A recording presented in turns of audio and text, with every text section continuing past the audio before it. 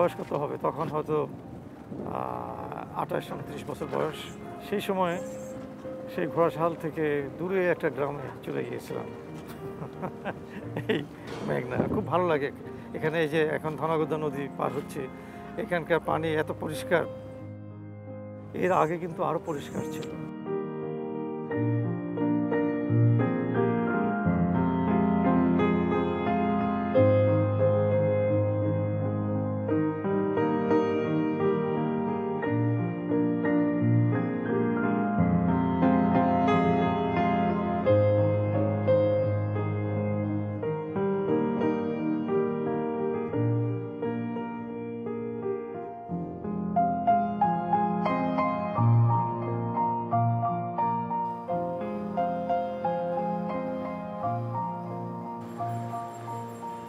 আমি খুব আবেগতাড়িত হয়ে যাচ্ছি।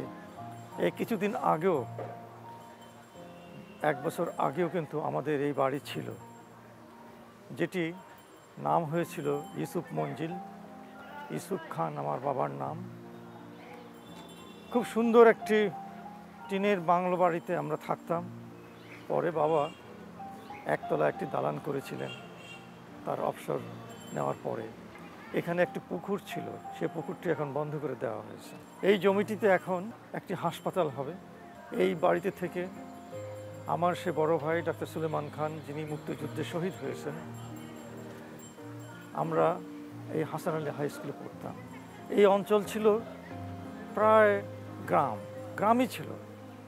তখন ইলেকট্রিসিটি ছিল না, আমরা হারিকেন জ্বালিয়ে লেখাপড়া করতাম এবং পানি ছিল অনেক দূরে। আমরা সকাল বিকাল বালতি করে পানি নিয়ে আসতাম, পুকুরে আমরা গোসল করতাম, অন্যান্য কাজ করতাম, কিন্তু খাওয়ার পানি আনতে হতো সে রাস্তার কল থেকে। চাঁদপুর শহরে যারা গ্রাম থেকে আসতো, বিভিন্ন জায়গা থেকে আসতো, এই আমাদের বাড়ির সামনে যে বিলটা ছিল, এখানে ছিল ঘাট সে বন্যার সময়। আজকে যে আমি ছবি আঁকার জগতে চলে এসেছি, সেই স্মৃতিগুলো কিন্তু বারবার আমার ক্যানভাসে ফিরে আসে। সেই নৌকা, সেই নৌকার মাঝি, এই যে বন্যার ভিতর দিয়ে আমি যাচ্ছি, এই আমাদের মানে প্রতিদিন সকালবেলা মাখন দিয়ে যেত, তৈরি করা মাখন। আমি তার একটি ছবি এঁকে, সে আমার স্কুল জীবনে, আলাপনী একটি পত্রিকা ছিল ঢাকায়, তারা সারা পূর্ব পাকিস্তানের শিশুদের একটি প্রতিযোগিতা করেছিল, সেই গোয়ালার ছবিটি আমি এঁকেছিলাম এবং সেটা এঁকে আমি কিন্তু প্রথম পুরস্কার পেয়েছিলাম।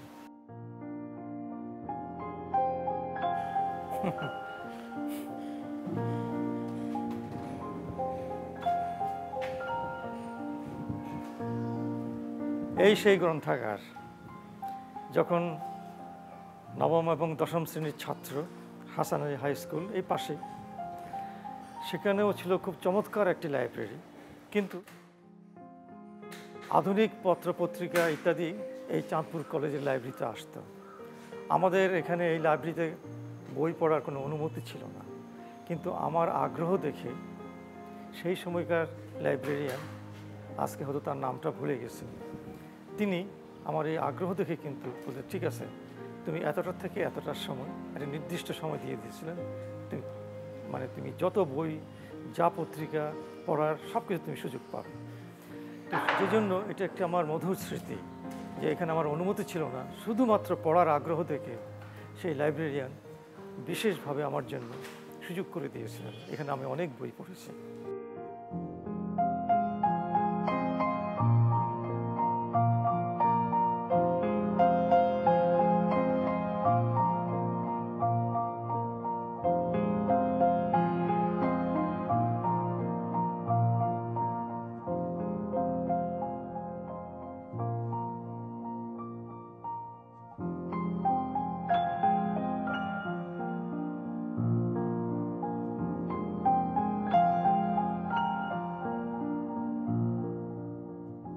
চাঁদপুরের আকর্ষণ ছিল আমাদের সেই শৈশবে এই মাঠ।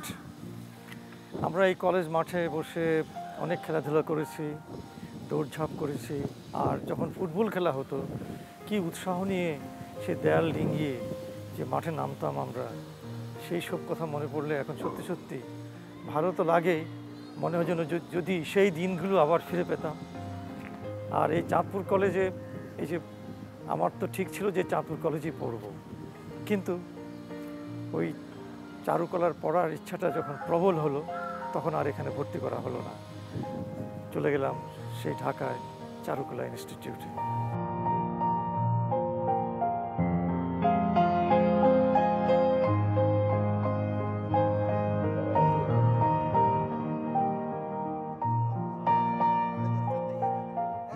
আমাদের বীর মুক্তিযোদ্ধা, অসম সাহসী বীর মুক্তিযোদ্ধা, যিনি সেক্টর কমান্ডার ছিলেন, কর্নেল আবু ওসমান চৌধুরী, এবছর তাকে বাংলাদেশ সরকার বেশ সম্মানজনক পদক, শ্রেষ্ঠ সম্মানজনক পদক, স্বাধীনতা পদক দিয়েছে। তো আমরা খুব আনন্দের সঙ্গে আছি এই জন্য।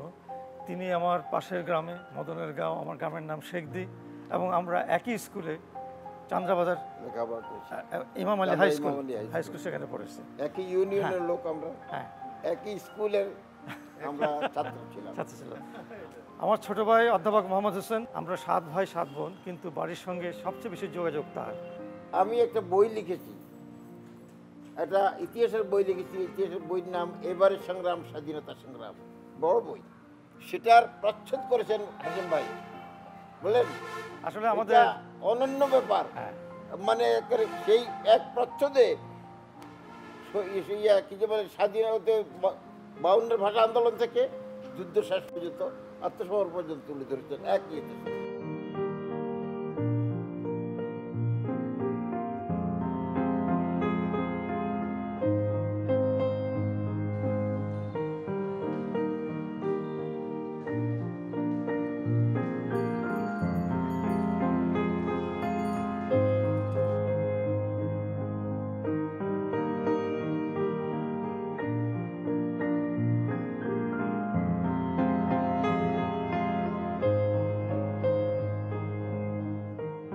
আমাদের সময় ছিল লাল ইটের অত্যন্ত সুন্দর একটি ভবন, যে ভবনটি সেই সময় চাঁদপুর শহরের শ্রেষ্ঠতম এবং সুন্দরতম ভবন ছিল। দোতলায় ওঠার কাঠের সিঁড়ি ছিল। আমরা ছেলেরা যখন স্কুলে যেতাম, দোতলায় যেতাম, এবং ছুটির সময় যখন আমরা বেরিয়ে আসতাম, সে আমাদের ছোট ছোট পদের আওয়াজে দুব দুব দুব দুব যে আওয়াজটা হতো, সে ছিল অসাধারণ এক সঙ্গীতের মতো। আমার সেই স্মৃতি, মধুর স্মৃতি। আর সেই বিল্ডিংটি, আর সেই যে হাসান আলী হাই স্কুলের, এই স্কুলে 4 বছর আমি পড়েছিলাম। এই স্কুলটি আমার কাছে অত্যন্ত আনন্দের স্মৃতি। এই জন্য আমি জীবনে যে বই, কত রকম বই, সাহিত্যের সঙ্গে, বাংলা সাহিত্যের সব রকম সাহিত্যের সঙ্গে আমি পরিচিত হয়েছিলাম এই হাসান আলী হাই স্কুলের একটি অসাধারণ লাইব্রেরি থেকে বই নিয়ে।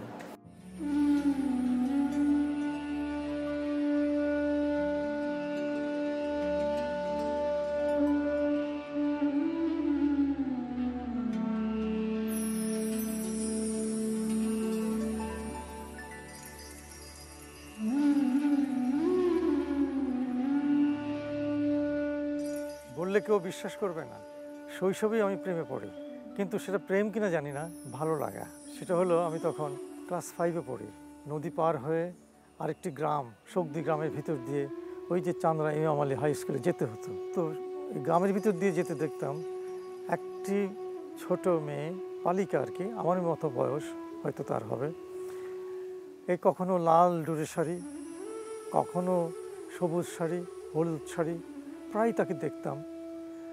একটু গাছের ছায়া এসে দাঁড়িয়ে আছে, পাশে একটি গরু, সে গরু চড়াতো।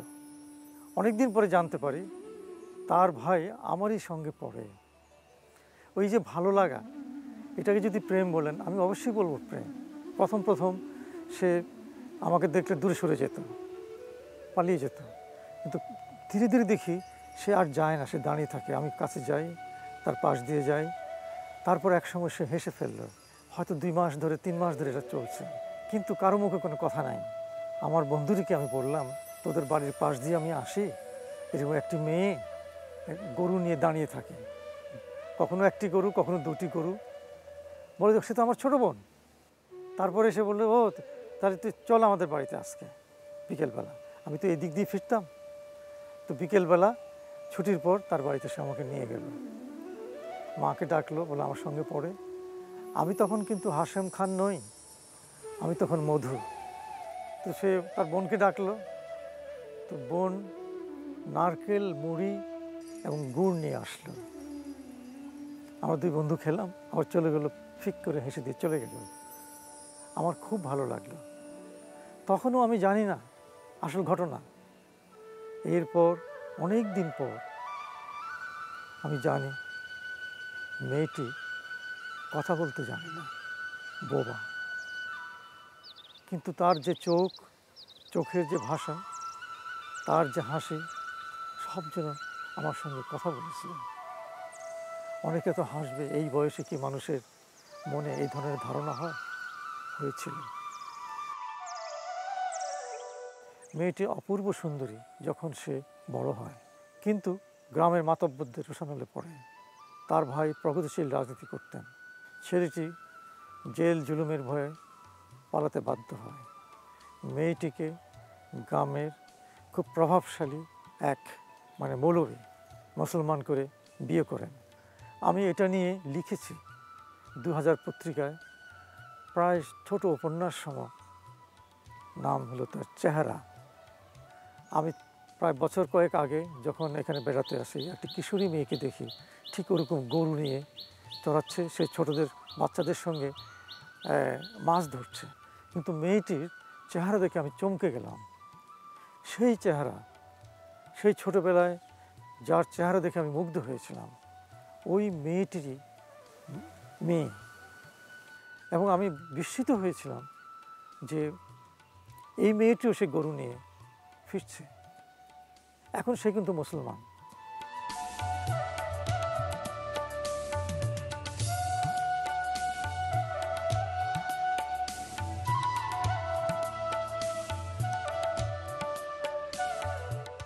এই যে চাঁদপুরে বসে যে জায়গায় আমি এই কথাগুলো বলছি, আমার এখন মনে পড়ছে সে আমার বয়স যখন 6, তখন বাবার হাত ধরে এসেছিলাম যে মেঘনা নদী দেখতে, যে মেঘনা দেখব। আমাদের একটি নৌকা ছিল, সেই নৌকা করে বাবা নিয়ে আসলেন এই বড় স্টেশনে, মেঘনার ঘাটে। এখানে একটি বড় লঞ্চ ছিল তখন। সেই লঞ্চে উঠে বাবার অনুরোধে সেই লঞ্চটি আমাদের একটু এই মেঘনায় ঘুরিয়ে নিয়ে আসলো। সেই যে কী অনুভূতি আজও বলতে পারি না। সুতরাং আমার ছবিতে আজকে যে নৌকা দেখা যায়, যে নদী দেখা যায়, সেটা কিন্তু আমার সেই সব স্মৃতি। কারণ শৈশবের স্মৃতি এতদিন পর মনে হচ্ছে যে আমার সবচেয়ে বড় অর্জন আমার এই গ্রাম।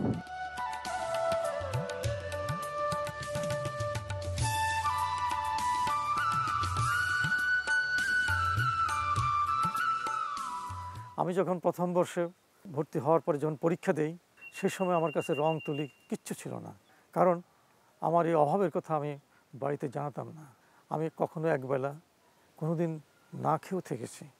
কারণ আমার অনেকগুলো ভাই বোন ঢাকায় বসে আমার যে পয়সার দরকার চারুকলায়, আমারও জানা ছিল না, আমার পরিবারের কারও জানা ছিল না যে রং তুলিতে এত খরচ। আমি সেটা বলি না এই ভয়ে। যদি বলতাম আমাকে হয়তো আমার চাঁদপুর বাড়ির কাছে চাঁদপুর কলেজে আমাকে ভর্তি করে নিয়ে দিত। এটা একটা ভয় ছিল আমার, যে জন্য আমি তখন ভাবলাম যে আমাকে নিজের পায়ে দাঁড়াতে হবে, নিজের রোজগার নিজে করে চলতে হবে। যে জন্য প্রথম বছর যখন আমি পরীক্ষা দেই, আমি ক্লাস পালাতাম। আমার শিক্ষক ছিলেন মোহাম্মদ কিবরিয়া, অসাধারণ একজন শিল্পী এবং অসাধারণ একজন মানুষ, স্নেহশীল একজন মানুষ। তিনি একদিন আমাকে বললেন যে, শোনো, তোমার আউটডোর কাজ খুব ভালো, কিন্তু তুমি ক্লাস করছো না কেন? আমি বলতে পারি না যে আমার রঙের অভাব। আমি বলেছি আমার অনেক সমস্যা, আমি এখন বলতে পারবো না। বলে, রোজই তুমি টিফিন আওয়ার্সে পরে আর ক্লাসে আসো না। কী করে আসবো? আমি তো কাজ করতে পারবো না, আমার তো রং নাই, তুলি নাই, কিচ্ছু নেই। শুধু কয়েকটি পেন্সিল, একটি বোর্ড, কার্টিজ কাগজ এবং একটি কালো কালি ছিল পেলিকেনের, এই দিয়ে আমি ছবি আঁকতাম। যখন পরীক্ষার সময় আসলো, পরীক্ষা দিলাম বন্ধুদের কাছ থেকে ধার নিয়ে। হয়তো ওইটি আমার ওয়াটার কালারের প্রথম কাজ, রঙে পরীক্ষার কাজটি। এর আগে আমার কোনো 4টি ক্লাস হয়েছে, আমি একটি ক্লাসও করতে পারিনি। তো যখন আমাদের রেজাল্ট দেওয়া হলো, আমি প্রথমে গিয়ে বোর্ডে ফেল করা 5 জনের নাম খুঁজলাম। আমি বিস্মিত হলাম যে ওই তালিকায় আমার নাম নেই। আমি ভাবলাম যে আমি পাশের তালিকায়, হতে পারে আবার নাও হতে পারে, ভুলও তো হতে পারে। নিচের থেকে দেখতে শুরু করলাম 21, ইনার আউট মেরিট দেওয়া হয়েছে। 21-এ গিয়ে দেখি সেটাও আমার নাম না। এ কী করে হয়? 20 অর্থাৎ 20, সেখানে জল জল করছে আমার নাম। আমি সেই বোর্ডের সঙ্গে, আমি কিন্তু বন্ধুদের সঙ্গে যাইনি, ভয়ে সন্ধ্যাবেলা গিয়ে খুব চুপি চুপি নোটিশ বোর্ডটা দেখে এসেছিলাম, আধো আলো আধো ছায়া। তারপর আমি খুব নিজের প্রতি আমি বিস্মিত হলাম যে আমি একজন থেকে ভালো এবং 5 জন থেকে, মোট 6 জন থেকে আমি ভালো। সেদিন প্রতিজ্ঞা করেছিলাম আমি 1 নম্বরে উঠব আগামী 4 বছরে। আমি উঠেছিলাম। তখন আমি এই যে কচিকাঁচার মেলা সংগঠন করতাম, খেলাঘরের সঙ্গে যোগাযোগ ছিল, কিছু কিছু লিখতাম। লেখার কারণে এই যে ছোটদের আসরে আমার লেখা ছাপা হতো, ছবি, আমার আঁকা ছবি ছাপা হতো। তাতে রকুনুজ্জামান খান দাদা ভাইয়ের সঙ্গে পরিচিত হলাম হাবিবুর রহমানের সঙ্গে, কবি হাবিবুর রহমান। একদিন ভাই আমাকে ডাকলো যে তুমি তো ছবি আঁকো। তখন আমি 2nd ইয়ারে উঠছি, 2য় বর্ষে। এরপরে দীর্ঘ ঘটনা, হাবিব ভাই আমাকে সুযোগ করে দিলেন, হাবিবুর রহমান সাহেব ভাইয়া, যে আমি একটা পর একটা আঁকছি আর তখন আমি পয়সা জমাচ্ছি। তা হাবিব ভাই একদিন বললেন যে তুমি টাকা নিচ্ছ না কেন, টাকাগুলো নিয়ে যাও। যাই হোক, সেই টাকা নিয়ে একসঙ্গে আমি 2100 টাকার একটা চেক পেলাম। 2100, 1958 সালের শেষ দিক, তখন আইয়ুব খানের মার্শাল ল এসে গেছে। আমি বলছি সেই টাকা দিয়ে তখন গুলশান 1-এর কাছে যে মহাখালী বাড্ডা, এখানে 5 কাঠা জমি কেনা যায় মাত্র 1700 টাকায়, 1700 টাকা। আমাকে গিয়ে আমার ফুফাতো ভাই, তখন ন্যাশনাল ব্যাংকে চাকরি করতেন, রশিদ ভাই, দেখালেন, বায়না করতে চেষ্টা করলেন, আমি খালি পিছাচ্ছি। তারপর একদিন সুযোগ বুঝে, তিনি ব্যাংকে ছিলেন তো, তার ওখানে অ্যাকাউন্ট ছিল, একদিন তিনি ছুটিতে গেলেন। তারপর আমি সেখান থেকে 1700 টাকা উঠিয়ে একমাত্র রঙের দোকান রয়্যাল স্টেশনারি, যা কাগজ রং তুলি ছিল, 2টি রিক্সা করে সব কিনে নিয়ে চলে গেলাম। প্রথমে তারা বিশ্বাস করতে চায়নি, যখন আমি দেখলাম আমার টাকা আছে, দেবেন না কেন। তখন আমরা কিনতাম 1 শিট 2 শিট, আর তখন যত কাগজ দিয়ে দেন, যত রং দিয়ে দেন, সেই রং তুলি আমার কাছে প্রায় দীর্ঘ 20 বছর ছিল, আমি এঁকেছি। এবং তারপর থেকে আমি আর পিছিয়ে নিই। এই যে রং তুলি নিয়ে আমি কাজ শুরু করলাম, মাত্র 3 বছরে আমি চারুকলার একজন অসাধারণ ছাত্র হিসেবে শিক্ষকদের নজরে পড়লাম, ভালো রেজাল্ট করলাম, 1ম শ্রেণী পেলাম।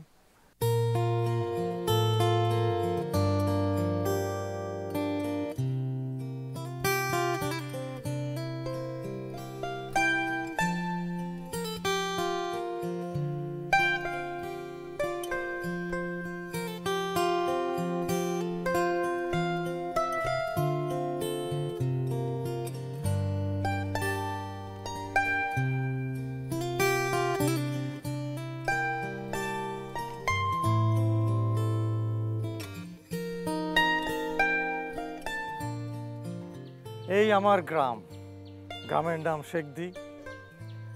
এই গ্রাম শৈশবে আমাকে অনেক কিছু দিয়েছে, যা আজও আমার বিরাট অর্জন। এই আমাদের বাড়ি এবং এই ঘর, যে ঘরে আমার জন্ম এবং যে ঘরটি আমার শৈশবের অনেক মধুর স্মৃতি এবং আনন্দের স্মৃতি।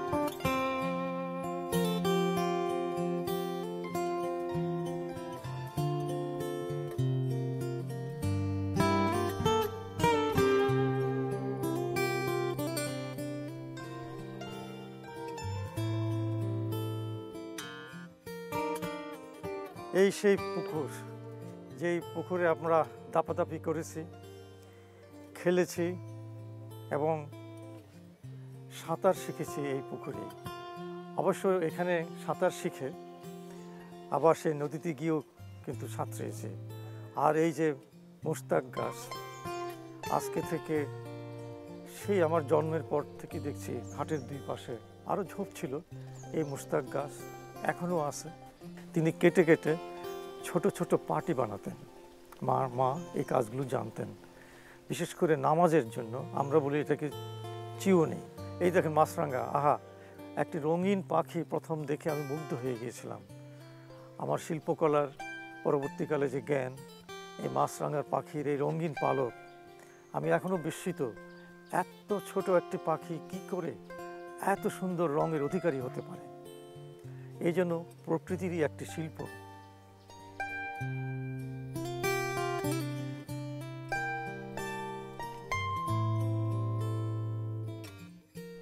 এই সেই বসার জায়গাটা, এখানে বসে দিন রাত কত সময় কাটিয়েছে। বই পড়ে, পাঠ্য বই পড়ে, স্কুলের বই পড়ে, আবার গল্পের বই পড়তাম। আর ওটা এখন একটু ডেবে গেছে, এটা সমানই ছিল। ওইখানে কিন্তু ওটা বরাদ্দ ছিল আমার বাবার জন্য, মানে বাবা ওখানে বসতেন এবং মাও বসতেন। আমরা যখন স্কুলে পড়তাম চাঁদপুরে, তখন ছুটির দিনগুলোতে অনেক গল্পের বই নিয়ে আসতাম। আরে বসু ভাই, আরে হাবিবুল্লাহ, হ্যাঁ হ্যাঁ, ভালো আছো ভাই? হ্যাঁ, তুমি তুমি করে বলবা, কিন্তু আমাকে আপনি বলবা না। হ্যাঁ, ও ছিল আমার বন্ধু হাবিব। হ্যাঁ, আমরা একসঙ্গে খেলতাম। হ্যাঁ, একসঙ্গে সমস্ত আমাদের সে হই হল্লা করা। আর এই বসু ভাই, উনি আমার বড় ভাই, কখনো বন্ধু, কখনো বড় ভাই, কখনো গার্জিয়ান, অভিভাবকের মতো। গণির আর কোনো খবর পাইছেন বসু ভাই? গণি হারিয়ে গেছেন না? একদম হারিয়ে গেছে গণি, সেই আর কোনো খবরই পান নাই। আচ্ছা, আপনাদের বাড়িতে মানে মানে আরেকজন ছিল আমাদের বন্ধু, জব্বর, মনে আছে? ফরিদগঞ্জে বাড়ি করছে, এখনো আছে, বেঁচে আছে না? জব্বরে আছে। এনুস আসো, এনুস আসো আসো আসো। হ্যাঁ, কেমন আছো? ভালো আছো? আবার যে বন্দর বাড়িতে যে গাব গাছগুলি আছে, গাব খাইতাম। হ্যাঁ, খুলেন না, আমি যখন দূরে যাইতাম আমি ডাং দিতাম ধারে, তো আমি দৌড়িয়ে বাড়ি আইতাম। আবার যখন আমি দাঁড়াইতাম ডাং দিতাম দূরে, আমি হরণ করিয়া লইতাম। ওই যে কারি সাহেবের কাছে নামাজ শিখতাম, কোরআন শরীফ পড়তাম। হ্যাঁ, সকালবেলা সকালে ওদের বাড়ি, শীতকালে রোদের মধ্যে বসতাম এই নারকেল গাছতলায়। হ্যাঁ, তো যাই হোক, ফাঁকি ঝুঁকি আমরা দিয়েছি, কিন্তু খেলতে গিয়া মানে ঝগড়াঝাটি অনেক হয়েছে, আবার সঙ্গে সঙ্গে আবার মিল হয়ে গেছে। তারপরে আমরা ওই দাঁড়িয়ে বান্ধা খেলতাম, তো দাঁড়িয়ে খেলতাম, ওই যে কত নিয়ম আছে, ওই নিয়ম না মেনে হয়তো চুরি করতাম, চুরি করে পার হয়ে যেতাম। তোমার লুবি খেলা আছে গাঙ্গ ডুবিয়া, সে আবার এই একটা বুদ্ধি পালা ছিল, ডুব দিয়া কুর্মি যাইছি গিয়া তারা তো গিয়েই না। এই ডুব দিছে, আমি সাথে সাথে জাপ দিছি, কুর্মি দিন গেছি আর তো গিয়েই না। হিন দিয়ে আবার হেঁটে আবার একটু দিতে ফলায় আসিল। এই যে গরমের দিনে, ছুটির দিনে সবচেয়ে বড় আকর্ষণ ছিল আমাদের এই যে গাঙ্গে, মানে নদীতে ঝাঁপিয়ে পড়া। হ্যাঁ, লুবি খেলা। তারপরে হয়েছে দুষ্টুমি অনেক হয়েছে, এক গ্রুপ আসা আমাদের কাপড় চোপড় সব নিয়ে গেছে, আর আমরা তো কাপড় নাই, উঠতে পারি না।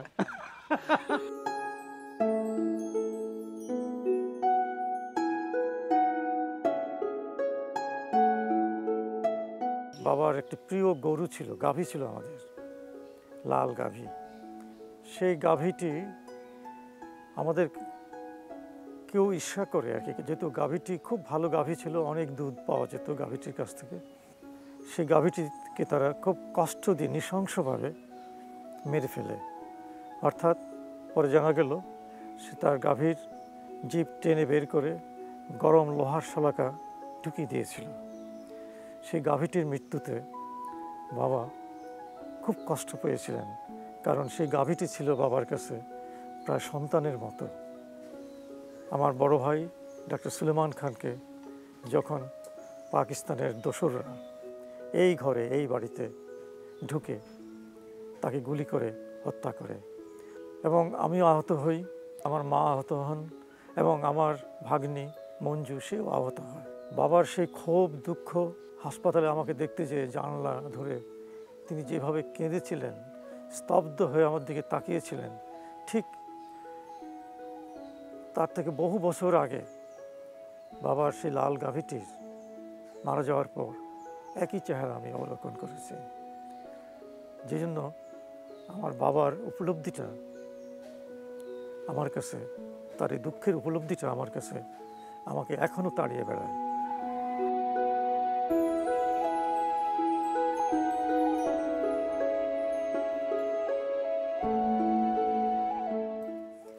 সেই ছোটবেলায় যে গাছে আমরা টুনটুনির বাসা খুঁজে বেড়াতাম, এই বাসাটা মাত্র তৈরি হচ্ছে। পাখিটা বোধহয় খুব কাছাকাছি কোথাও আছে। ওদের মুখের লালায় এক ধরনের সুতো হয়, সে সুতোতে 2-3টি পাতা এইভাবে এক জড়ো করে তারপরে কিছু খুব সরু খড় বিচালি এর মধ্যে পুরে তারপরে তারা ডিম পাড়ে। এটাই হচ্ছে টুনটুনির বাসা। ছোটোবেলায় যে কত এরকম টুনটুনির বাসায় টুনটুনি ধরার জন্য চেষ্টা করতাম। বড়রা বলতো যে টুনটুনির ডিমে হাত দেবে না, ডিমে হাত দিলে এই ডিম আর বাচ্চা হবে না।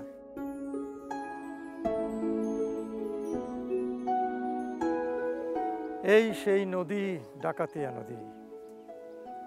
ডাকাতিয়া কেন নাম হয়েছে সে নানা রকম গল্প আছে, কিন্তু আমার কাছে এই নদী খুব প্রিয় নদী। কারণ আমি বড় হয়েছি এই নদীর তীরে ঘুরে, এই নদী পাড়ি দিয়ে, এই নদীতে গোসল করে, এই নদী দিয়ে নৌকা করে প্রায় 3 মাইল দূরে সেই স্কুলে যেতাম।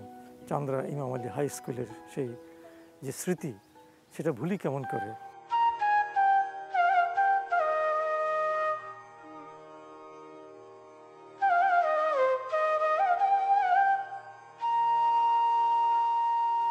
গত কয়েক বছর ধরে আমি একটি ছবি আঁকার চেষ্টা করছি, এবং সেই বিষয়ে আমি কিন্তু এই পর্যন্ত পরিপূর্ণভাবে 3টি ছবি এঁকেছি।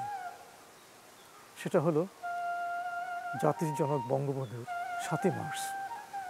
আমি মনে করি 7ই মার্চের যে বঙ্গবন্ধুর যে বক্তৃতা, অসাধারণ একজন বক্তৃতা, এবং এই একটি বক্তৃতার কারণে তিনি সারা বিশ্বে একজন জনমানুষের নেতা, মুক্তিদাতা হিসেবে ইতিহাসে অক্ষয় হয়ে থাকবেন।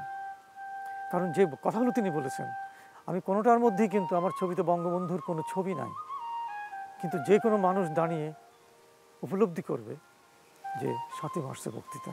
কিন্তু আমি মনে করি না, আমি এখনও তৃপ্ত।